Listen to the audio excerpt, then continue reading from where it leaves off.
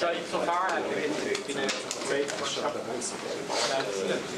So we have yet another day with about 6 speakers, and at the end of the day we're going to have a panel discussion. That's going to be very interesting.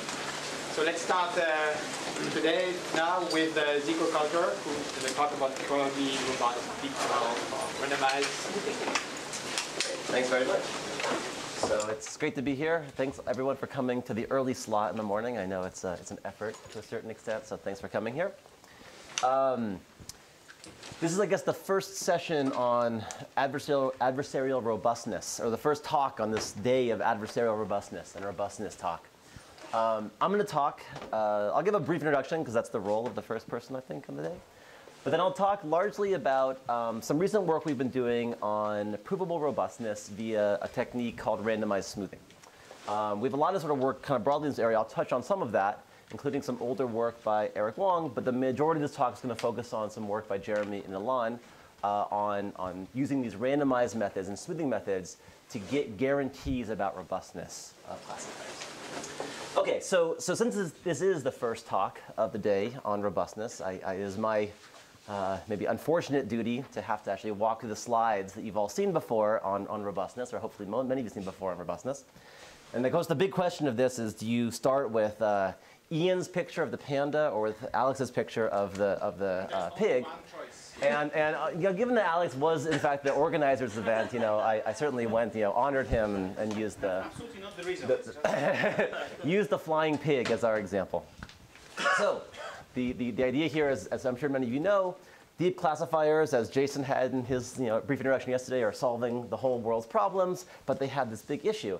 And the big issue, well, many big issues, but one big issue is that you can take classifiers that seem to work perfectly well, you add a little tiny bit of imperceptible noise, carefully chosen, and you can basically make them predict anything you want them to predict. They can be arbitrarily fooled. And the idea, of course, is very simple here, and these things are all differentiable. So just like you can differentiate to maximize parameters, you can also differentiate the inputs to these things to basically maximize the loss or maximize a targeted loss, maybe that try to classify as something else. And this idea has received a lot of prominence in recent years. I think the recent surge of interest is largely due to some work out of Google and others. But to be clear, this sort of idea of robustness of classifiers goes back well beyond this. Specifically in the context of adversarial ML, goes back at least 15 years. But of course, even more so, this is related to issues of just SVMs and margins, as well as robust optimization. So I really don't want to even quantify when this started.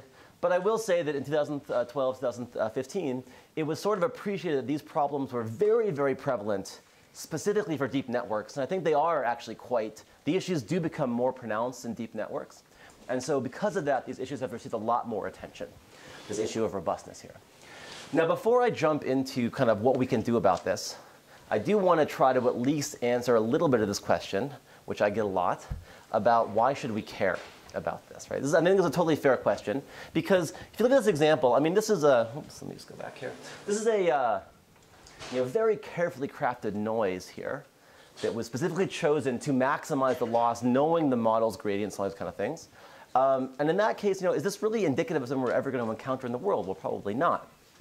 And so, if you actually have an adversary controlling the pixel inputs to your system and able to manipulate them in a bitwise fashion, you probably have bigger problems than misclassifying your a pig as an airplane.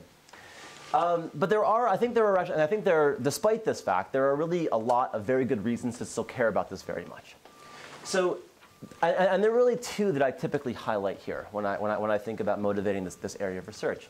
The first one is there really are, I believe, and I think probably Nicholas will touch on this a little bit more as well, or maybe he will. There really are genuine security implications for these things. So we are starting to entrust AI systems to make predictions that have real consequences. And when you do this, you want some notion of some hope that they will work beyond just the exact data set they were trained upon. And if they're in high critical, in sort of mission critical scenarios like self-driving cars or health decisions, the fact that attackers can actually fool these things does seem to be problematic. And this is not just, though those examples I'm showing there are kind of these digital artifacts, these are not just digital phenomena. So people have shown you can basically do the same thing in the real world. So here's a colleague of mine at CMU putting on glasses with a little funny pattern on them to make a face detection system think he is this person, who he is not.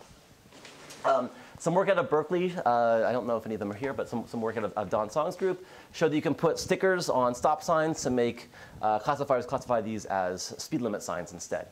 Some work out of MIT, they 3D printed a turtle that was supposed to look like a rifle from any angle. So this pattern of markings in the turtle makes it think it's a rifle. This is kind of hard to see here, but we did some work recently showing you can actually place a patch kind of anywhere in an image to suppress all object detection that happens anywhere else in that image. It's not just overlapping what you've sort of changed, but anywhere else in the image, this computer's cups and stuff are normally detected, but with this patch here, they all vanish. And I think as we think about deploying ML to security critical scenarios, we need to understand the risks involved, just like we need to understand computer security risks when we deploy large-scale computer security problems. And so I think this is not something to ignore here. There really are security implications here. But in addition, and I think probably as Alex will highlight even more, I also think this says something very fundamental about the nature of our classifiers. So the fact that these things exist tells us something, I think, fundamental about what these classifiers are learning, the fact that they seem to be learning things that are very different from the representations that we think about using when we want to classify objects, about the smoothness of the decision boundaries that are being implied here, and about sensitivity as related to what Ben was talking about yesterday, of things like sensitivity to distribution shift. So in some sense, the adversarial setting is capturing the worst case distribution shift within that allowable threat model, right? So within the threat model of basically allowing perturbations over some region delta. Okay, so that's adversarial attacks on networks. And now I want to talk about adversarial robustness to these attacks. So if we want to actually make a system that will not classify this as an airliner, but in fact classify it as a pig, what do we do? And the basic idea here is actually quite simple. Or what we should do is quite simple. You can do other things which you shouldn't do, which maybe Nicholas will also talk about. But what you do is you just rethink your normal loss function. So normally we put our parameters in our network to minimize the expected value of losses of our network under those parameters. And since now what we're concerned about is not just this sort of nominal loss. Oops, I actually added a delta there. That should not be the delta there. I guess I'm not doing anything with that, so delta equals 0 in that case. But what we're switching to, as this sort of alludes to, is this other setting where now, because we cared about the setting where you maximize over some perturbation that you add to your image, we actually now want to just, in this, in the most natural setting, we want to instead find network parameters that, for the worst case perturbation, still minimize this sort of worst case loss. And this is classical robust optimization, to be clear. But applying it in this ML, especially in the deep learning context, is a little bit interesting. So this is the optimization problem associated with adversarial robustness. And there really are two ways, I think, you can go about doing this. Okay, there is a third way, which is you just try to do something that might work in some cases. But when you do that, then again, Nicholas writes a paper a few weeks later talking about how your thing doesn't work. So if you want this to actually work, you should really do one of two things. The first thing you can do is goes by the name of adversarial training. It's very simple. We're going to take normal SGD steps in our models. We're going to use normal SGD in our model, but we're not going to take steps. Yeah, question. So what confuses me about the definition is that the Y is the same as the label on X. So yeah, Y is the actual label of our example X, yes. Yeah, so like if you perturb by delta, yep, and your label changes, but that's also the correct label. Yeah, okay, that's a good point. So if you make such a big perturbation, this actually becomes an airplane instead of a yeah. So the key element here is this perturbation region delta. And really in all the work we do, we are assuming perturbation regions delta that are small enough such that we assume that any perturbation in this region should not change the label. Now, coming up with that perturbation region is a whole nother issue, which I'm not going to touch on. We typically, so really what you want there is you want like semantic similarity, something really confusing and hard, right? Which we can't get at. So what we do instead is we use really simple heuristics like L-infinity bounds, like really simple things that we know with a small enough degree we can't even see these things. So we should definitely be the same level. So this, in the normal case, is a necessary but not sufficient condition for true robustness. But the fact is that we can't even do this yet, I think speaks to a very important aspect of our current systems. Yeah? But perhaps a minor modification of the question is if this was a regression setting. Yeah. The Y will change. Yeah. And perhaps what you want is that it changes in a small amount as well. So really this is a notion of continuity. Yeah, exactly. So essentially this is absolutely a Lipschitz notion. So this is a notion about the Lipschitz constant of the underlying classifier. And so yes, in a regression setting, which you can formulate these things all the same way, where essentially as a Lipschitz constant, you want to ensure that a certain change in your input does not change your output by very much. Yeah. Local Lipschitz. These are all about smoothness, which is why we're using smoothing to solve these things. Okay, so adversarial training is this simple thing where you just basically take SGD steps, but you don't take them at the nominal points. You first kind of solve this problem, and then take an SGD step at the worst case solution there. Now, of course, it's hard to solve this problem. Right? This is a non-convex problem, and we can't do that necessarily a great job of solving it, but that's never really bothered us before in deep learning, the fact that we can't solve problems. So what we do is we just try to solve this approximately, say via PGD or via any sort of attack you can come up with. I mean, the inner problem is just finding the attack vector. And you take steps at the worst case example. And by actually, simple, Danskin's theorem, this sort of says that this is actually, the gradient at the worst case thing is actually the gradient of this max objective under pretty general conditions. So that's sort of the first thing you can do. The challenge there, though, and by the way, that does work to a certain extent, and this is the basis for the best empirical defenses that we know how to construct. But if we want to go beyond just sort of saying something that works in practice, if we want to actually have guarantees about are things definitely secure in this entire region, not just the best we can do with some non-convex solver, we need some other way. And so this leads to what we call provable or certified defenses. There was a question about, is there a difference between those terms? No, there's not. I use them interchangeably. And so a certified defense will actually do something like form an actual upper bound on this quantity here. And if we can upper bound this quantity and show that the worst case loss in this upper bound, this quantity, never say becomes for error never becomes more than 1, then we've actually, if you just look at the function itself, the function never becomes positive, say, then we can actually guarantee here that this would actually be not just robust, but certifiably robust to any sort of perturbation, again, within our set. So if we can compute this upper bound here, an upper bound on this inner quantity, we can actually get guarantees about the robustness of classifiers. And these are the two things you really should do. One of these two is what you should do if you want to develop a classifier that is robust against adversarial attacks. So just to give a quick sense, and so a lot of our initial work sort of looked exactly at this kind of method of upper bounding this inner problem. And to see how we do that, it's actually quite, I'm going to describe it in one slide and then maybe 2 slides, but focus actually mainly on another approach in this talk.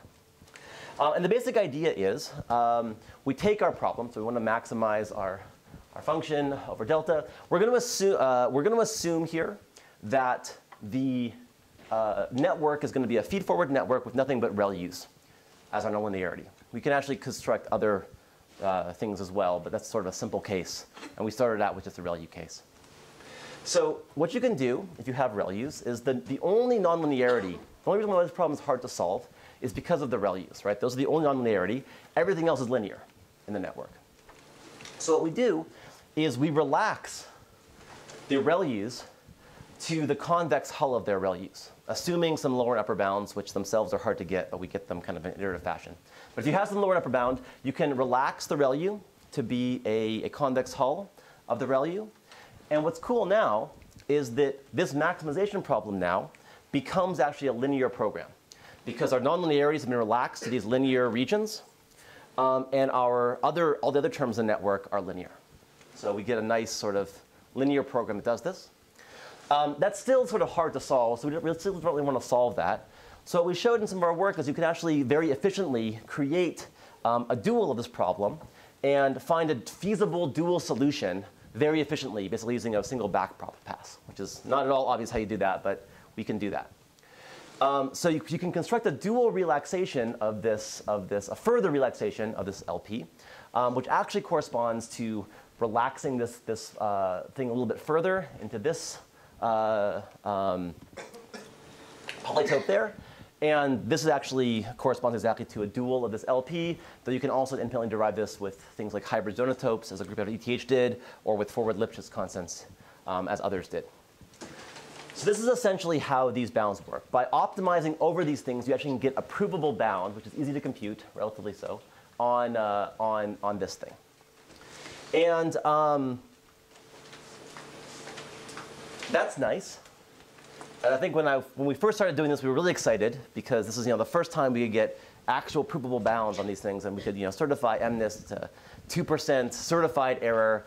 We could start getting results on CFAR, and unfortunately, it seemed to kind of break down. Yeah. So question. How does the quality of the relaxation scale with the depth of the network? Yeah. So those are good questions. So depth scales badly. Width scales okay. But the reality is the quality of how tight this outer bound ends up being is really dependent on how you train the network. So if you train the network to minimize the upper bound, as we do, so we actually end up training the network to minimize the upper bound, then the bound by that procedure becomes fairly tight. Whereas if you just take a normal network, normally trained, and evaluate the bound, it's always vacuous. But when you train the network, even for relatively deep networks, it can become relatively tight. Now, the problem, though, there's a few problems. And the problem is that these bounds ultimately, however, are just too loose. That's the real problem here. Even when you train on them for large networks, for large enough networks that you really want to use for bigger problems, even like CFAR, but CFAR certainly ImageNet, there's two problems. They're just too loose. In other words, minimizing them over-regularizes the network to a point where it isn't very good anymore.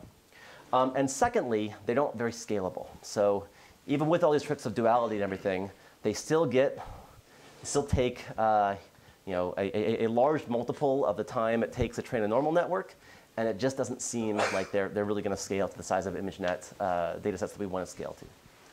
And I guess what makes them loose to a certain extent is that at the heart of all of them, they're still about kind of propagating a kind of interval bound. So you have to bound the upper and lower regions of this ReLU.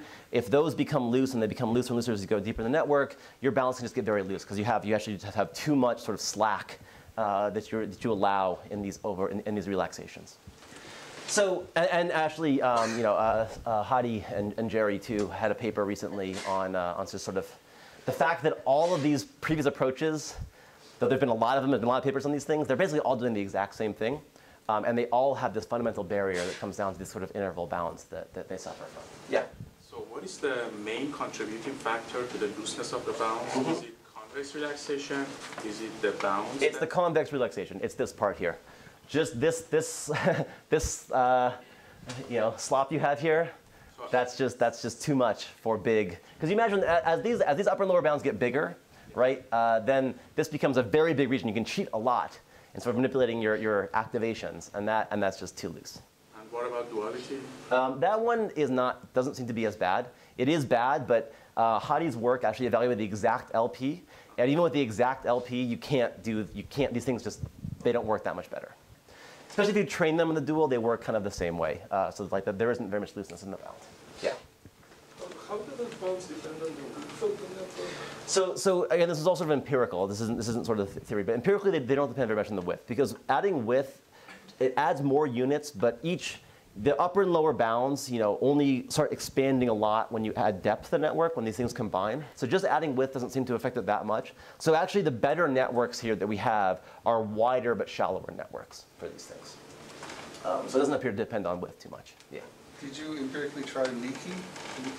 Yeah, we tried all. Yes, we can try all the different activations. TAN-H, those saturate.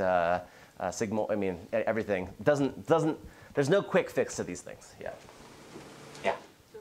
come up with more and more adversarial attacks over time? Yes. Is there a systematic way of giving guarantees? Well, yeah, these are guarantees, right? So this is the actual upper bound on this quantity, saying no matter what you do, if you are an attack within this region, you are safe. It is a guarantee.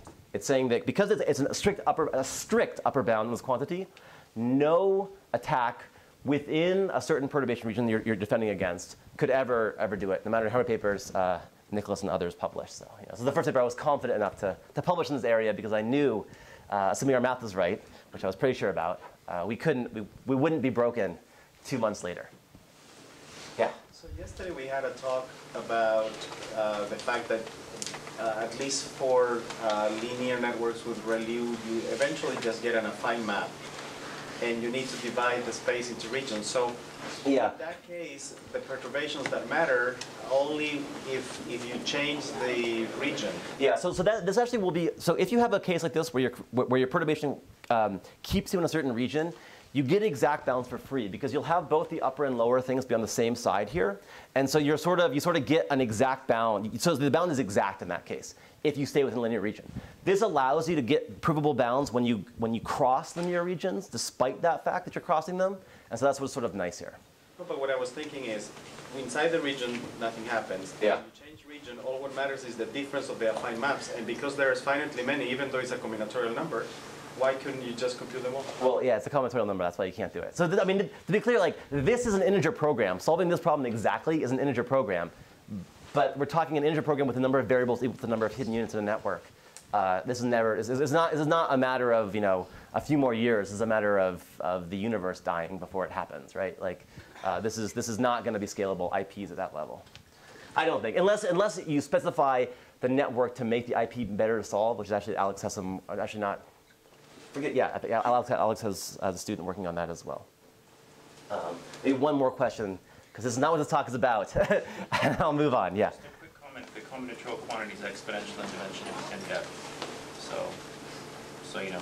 Yeah, but in the end, you're only going to move to nearby, so you can just constrain. The number you can move to within a perturbation region of reasonable size is already way bigger than anything you would ever be able to solve in practice. The IP solvers do all that in the right branch and bound way. They already do all that, the nice cutting, like the nice cutting planes and the nice branch and bound stuff. They're already factoring that in, and you really can't do it. There's a huge number of these regions that you have to certify over. I think I might move on from this because this is again not the topic of this talk, or I thought it wasn't going to be the topic of this talk. Maybe it was. Okay, so.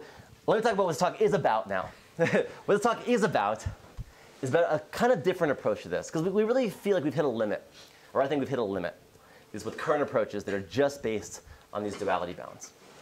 And what I want to talk about instead is a different approach based upon really much simpler methods in a lot of ways. The math's actually quite a bit simpler, that do end up scaling to much larger data set sizes. And they're really the only approach. I mean, our work, but also the other work in this area, is actually really the only approach that scales to things like ImageNet scale data sets. So let me jump into what I mean by randomized smoothing here and how this actually helps. And I will sort of go through the proof, at least in an intuitive manner, of how this helps with robustness. So before I do, let me talk about what causes adversarial. Well, why do these things exist? Adversarial examples. Again, in a cartoon way. So they exist because, I mean, if we think that our classifiers work well kind of on average, or that they work well under, say, random noise, but they don't work well under adversarial noise, what that means is you have your classifier here, and you'll say this is the point you want to input, and this is the correct class, and this is some incorrect class. What it means, the existence of an adversarial example means that there is some maybe small, small measure region of the wrong class kind of jutting into really close by our target point. And I mean, to be clear, it doesn't look like this, because what it really means is that every point has one of these, I mean, this is high dimensional, right? So every point in space you can really classify has these nearby points jutting into it. There's some other class, and if you just want to search for that other point, you can find it without too much work.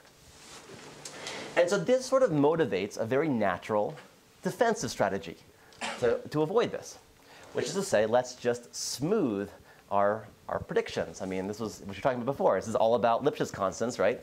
Jutting things that jut in mean you have a high Lipschitz constant. It means you're really confident here and not very and like really confident the other way here. That means your boundary is just, your decision functions are extremely crazy. And so let's just smooth them to avoid this. So in particular, let's convolve with a Gaussian. Let's just add Gaussian noise to our input and pick the majority class over the draws of Gaussian noise. So to be a little clear here, what I'm saying is this is our f in all cases will refer to the underlying classifier. I'll drop theta because I'm actually not going to worry about the parameters too much of our model anymore. F is in every case going to refer to our underlying base classifier. And G is going to refer to the classifier that just samples noise from a Gaussian and computes the majority class of the classifier under this Gaussian perturbation. So it's a really simple procedure. To be clear, I'm assuming for now both these things actually just output classes, not necessarily the decision function. They're just the class predictions, just to keep it simple. So this is, it outputs -1 or +1 or 0 or 1, and then this predicts 0 or 1 based upon which is the most likely class output by the base classifier under Gaussian noise. And to be very clear, this is not a new approach. Not even a new approach in this context. This actually was already proposed as many times, I should say, as a heuristic defense, because it's very natural, right? If things are too spiky, you smooth them out a little bit. So it was proposed many times as a heuristic defense, but then it was also been proposed before and analyzed, I should be very clear, as a certified defense. So the real work started here with some work by LaCour et al., and later some work by Lee et al., and they actually did demonstrate that this procedure can give certified results. Now, what our work does is it simplifies the analysis and also, in fact, so it proves a better bound. And in fact, we also show that bound is tight. And that is actually, you cannot do any better. So it's an exact characterization of how well you can do under this Gaussian smoothing procedure if you make no more assumptions on your classifier. Just to be clear, so this is it will be by definition L2. It's going to be an L2 bound, yes, which I'll come to in a few cents, but yes, we're going to talk only about the case. I'll mention at the end. It's very hard to extend to other cases. We're going to talk about perturbations that lie within L2 ball of the original point. Yeah. Yeah. Here it's just taking the maximum aspect. Yes. Combine the weighted aspects. Yeah. So what if you use the Bayes classifier instead of just thing? So I suspect you can get similar guarantees on log loss and stuff like this, but we're just for this case of this, we're just going to analyze error, and so we're going to get guarantees on the error. Yeah. And we haven't analyzed it too much yet, but I suspect it wouldn't be too hard to show. I'm sorry, what was the question? Oh, if you don't look at just the maximum class, but actually look at the actual probabilities here, can you get a certified bound on the log loss? And the answer is we haven't done it, but I'm pretty sure you can. Yeah. Okay, so just to sort of see what this looks like now visually in a different way. The basic idea, I think everyone kind of gets it at this point. If you want to classify this thing, you don't bother classifying that. Instead, you sample a bunch of random perturbations of Gaussian noise applied to this thing. You classify all of these images here, and you take the majority vote over all of them. And that's our procedure for smoothing these things. Now, one thing that's important to note, which I may come back to later, but maybe not, is that this does require that our base classifier be able to classify noisy images, right? Because we're applying a base classifier to this. There is no guarantee that a classifier you train on normal images will actually be able to do that task. So we end up training our classifier on these noisy images to try to classify them, and that seems to work. Though other people, and I think Jerry is maybe one of them, are working on other ways of training it that actually work even a little bit better. So there are other ways you can train. We're just going to train it on these noisy images. For training, you don't want each image to be good. You want the max over a set. That's a great point, and we don't do that. You can see what we're doing as sort of a simple, as sort of like the simple, one sample multicolor approximation to that, but with Jensen's inequality applied to 1-to-1. But yeah, you're right. You want to train the actual smooth classifier, and we aren't doing that yet. Though Jerry will get at that more, I think, or he is doing something that's more like that. Yes. Do you have any insight into higher level architecture choices that would sort of automatically make you robust? So making architectures, I think it's a great question. What's better about architectures? It's not something we're really considering. I think for the most part, there has been some work in this. Like there's things like local activation functions seem to be better than these rel use, but we don't really deal with that. We're really trying to use normal architectures like ResNets and see how well they work. Yeah. Did you retrain from scratch, or did you transfer? We retrained from scratch here. But you could transfer possibly too. We just retrained from scratch. Yeah. Okay, so if you do this, maybe move on, because I want to at least say the theorem and the proof. If you do this, here's the guarantee you get. It's a really simple guarantee. So given some input x, I'm going to let y hat be the prediction of the smooth classifier. It's not the underlying classifier, but the smooth classifier. And I'm going to let p, which has to be greater than 1/2. So this is going to be the binary case we're going to talk about, so just two classes. And I'm going to let p, which is, p is going to be the probability of that class under the distribution. So it has to be greater than 1/2, because otherwise we wouldn't have picked it. We would have picked the other class. Right? So again, y hat is the prediction, and p is the probability that the smooth class that when you add the random noise, what fraction of samples were classified that way. So again, under our noise, what fraction of samples were actually classified as this y hat? Has to be more than 1/2. So given this, here's our guarantee. Then what we can guarantee is the prediction of the smooth classifier with a perturbation added will also be equal to the same thing. In other words, the classifier is robust to perturbations, delta, where the L2 norm of delta is less than this quantity. It's less than the variance, the standard deviation of our sampling distribution times the Gaussian inverse CDF applied to the probability that we estimate. And that's the guarantee. Now just to sort of get some intuition of what this looks like, what this means is if I add more noise, I can certify a bigger radius. But of course, the more noise I add, the harder the task gets to classify these things, so there's a trade-off there. And then the higher the probability is, this thing also increases. So if I do this sampling and get 99.9% of all my samples are in fact the same class as y hat, I'll have a relatively high bound. If only about 50% are, I'll have a relatively low bound. In fact, the Gaussian CDF looks like this. So if I only get half, then I'm basically guessing anyway, so I can't do anything. So my radius is 0. And as I get more and more confident, my radius grows to infinity. In fact, it will grow to infinity because the Gaussian has full support. So the only way to get true actual 100% probability is if everywhere you classify is positive, which is the trivial classifier, but that would give you an infinite radius. But of course, you never get that right. And you can't actually also certify that with Monte Carlo sampling, which we'll get to later. We won't worry about that for now. So again, hopefully the bound makes sense. If it doesn't, let me answer any questions about that now. This is the radius under which the prediction of our smooth classifier will not change. Yeah? Do you have any constraints on the classifier F, or it can be any? Anything, which is totally weird, right? Because before we did all this effort in analyzing the exact form of this network, and actually I think this is the biggest gap, which I'll get to at the very end right now. Yeah. But you're only reporting 1 point. So if you were to report a test error, a test robust, for instance, then it would depend on things like the architecture. Well, it depends on implicitly because the architecture will affect what this probability is and how well you do on it. I mean, the better architectures get better performance, of course, right? So that's how it implies that's how it affects it. But there's no there's no dependence here on the actual architecture in the form of the bound itself. Sorry, but I'm saying that's because this is a 1 point bound. You're only certifying 1 point. Whereas what we'd like to guarantee is over expectation, over the distribution. Right, so this is not a generalization performance. This is just about actual smoothness of the classifier. I'm not talking about generalization at all here. That's hard enough in a different setting, right? Talking about generalization for deep learning. I'm just talking about the smooth classifier in terms of its predictions, right? So you can verify a test set by just looking at the test set and knowing the true labels and seeing, or you can verify your prediction that it won't change, right? But yes, this is not any sort of generalization guarantee. This is just saying that functionally, my smooth classifier will not change labels. But I mean, it is the right question. I mean, the question is this delta is a function of x, right?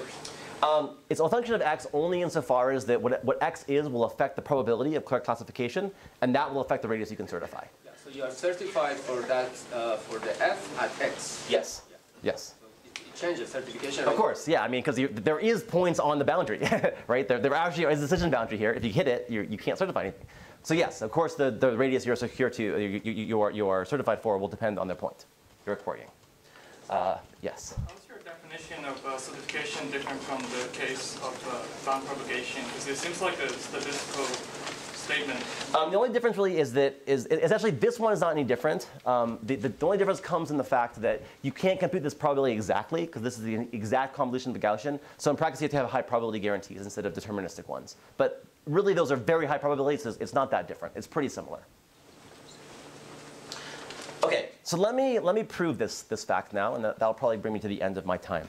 So I think before I prove it, actually I want to sort of frame it in terms of a very reasonable question, which is we got a lot when we started talking about this at first, which is, look, adversarial noise is worst case. It's measure 0. It was trained on the model. How on earth can performance on random noise, which is not adversarial, tell you anything about performance in the worst case? This is a totally fair question, I think. So I want to go through sort of the intuition of the proof in hopefully an intuitive but informal manner. Because it's a really simple idea, actually. And the way I'm going to do it is I'm going to sort of set up this kind of game. And I'm going to suppose that I have 2 points x and x plus delta. And because our classifiers are arbitrary here, the underlying classifier f is arbitrary, we're going to let an adversary choose whatever f they want. So the adversary can kind of craft the underlying decision boundary however they want to craft it to maximally kind of trick the smooth classifier. Right? So we're coming up with a bound for the smooth classifier. So we're going to let the adversary kind of manipulate the underlying classifier as much as it wants to, such that 2 things have to happen. Basically, x has to be classified one way, and x plus delta has to be classified a different way. So if the adversary can construct some underlying measure such that that happens, then this classifier is not robust to this perturbation. The smooth classifier is not robust to this perturbation. So how would you go about doing this? How would you go about constructing some underlying prediction to fool the smooth classifier? So let me talk about how you might do that. Here are a few points in space here. And here on this side I'm going to draw the underlying classifier. And this side I'm going to draw the smooth version of that. So one thing you might want to do if you're playing this game as an adversary is you might want to put this example here has the blue class, and this example here has the green the orange class. This is a normal adversarial example for this classifier f. But as we saw before, what happens when you smooth this now is that in the smooth version, you will kind of smooth out these bumps because the majority class in this region here is still the blue class, even though this center point is the orange one. What that means is essentially, and I'll hopefully if this is sort of confusing, wait for the punchline. Hopefully that part will make sense. This doesn't work in the case of smooth classifiers. This is an adversarial example for the underlying base classifier. This does not translate to the smooth classifier. You could do the opposite too, right? You could also do something like this, where maybe you put most of your mass on the orange class and very little mass on the blue class around this example. But this has the same problem as before, right? The smooth classifier will again actually classify these 2 things as the same. So in all these cases, we're not getting different labels after smoothing, we're getting the same label for the original point and its perturbation. So again, we need to think about what's the worst case kind of decision we could make to make this smooth classifier make mistakes on both these points. And it's not too hard to show that the worst case you can do as an adversary, you'll have to pick any classifier you want, is actually a linear boundary between the 2.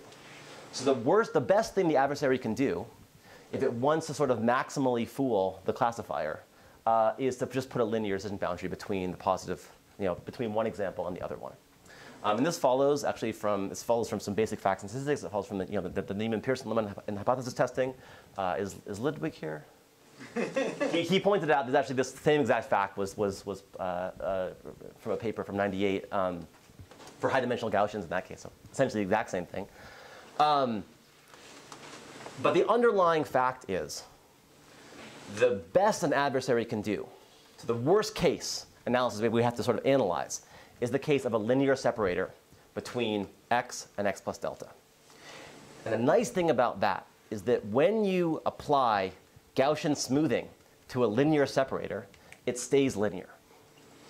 So all we have to do is analyze the linear case to figure out actually a worst case bound on what any underlying classifier can do.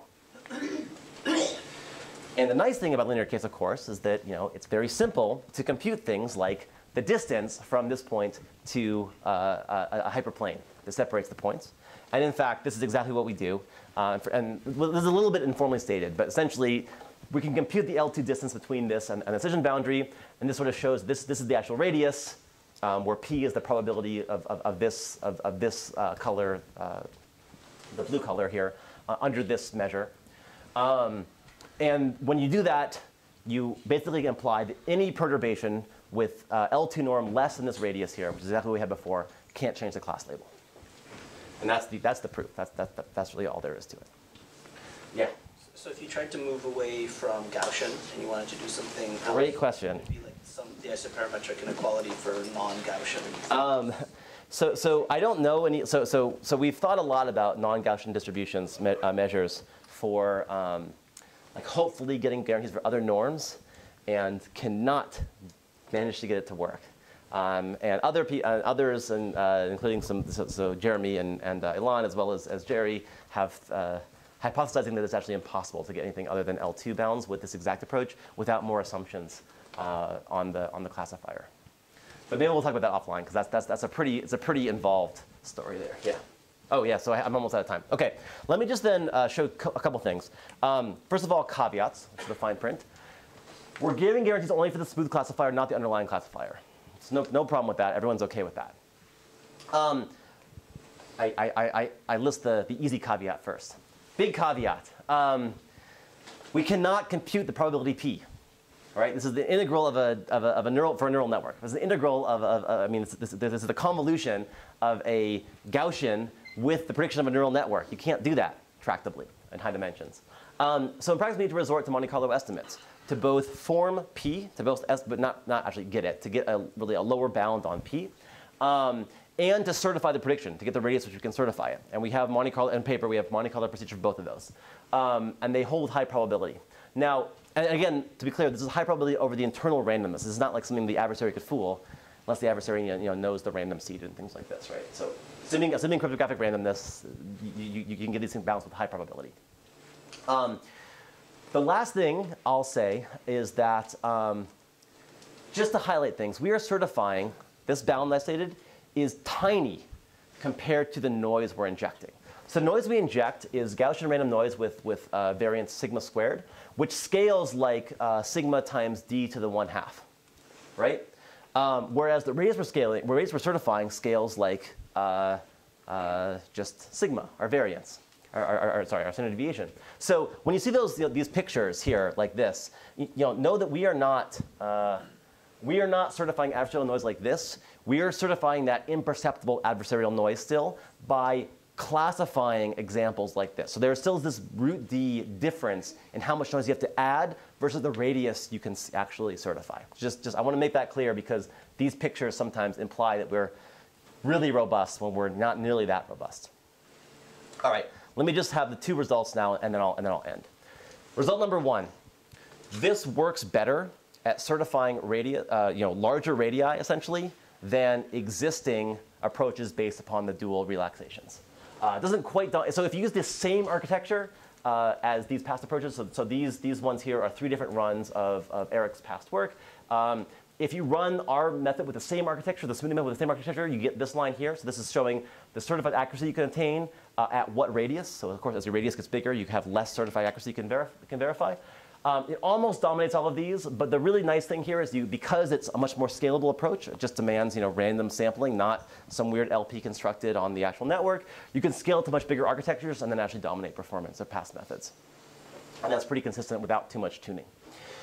The real benefit, of course, though, is that we can scale to things like ImageNet. So for ImageNet, we can also get guarantees of really, and this, and to be clear, the approaches that we're doing this since concept before, is the only known defense, provable defense, that works at ImageNet scale. And so, actually, I'll skip to this one here. For example, we can certify a smooth classifier that has top 1% accuracy of 37% under any perturbation with L2 norm less than 1, or here 1 is in normalized pixels. So again, that's not a very big radius, a perturbation, and that's this point sort of right here. But this is the first time, this is sort of much better than the existing provable bounds, which essentially are vacuous on ImageNet.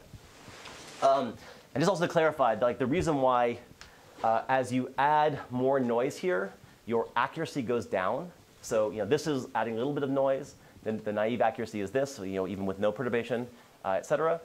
When you add noise, you can certify a bigger radius, but your accuracy goes down. Because when you add noise, things like this class, which is a starfish, become completely washed out. And so there is a fundamental trade-off between noise and that. OK, so that's all. I think I've mainly answered most of the questions in the thing. I alluded to some of these strange things. I think we're going to have bounds that depend on both the probability and the properties of the network to do much better than this. And all the code we have and models experiments are available on our GitHub page. Thanks.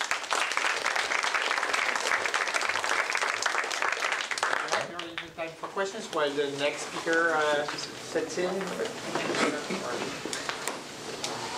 Yeah. There's one over there, I think. Yeah. You mentioned that shallower and wider network generally is more robust. Is that an empirical conclusion, or is So the statement that shallower and wider networks are more robust, that was only in terms of the other bounds I was talking about here.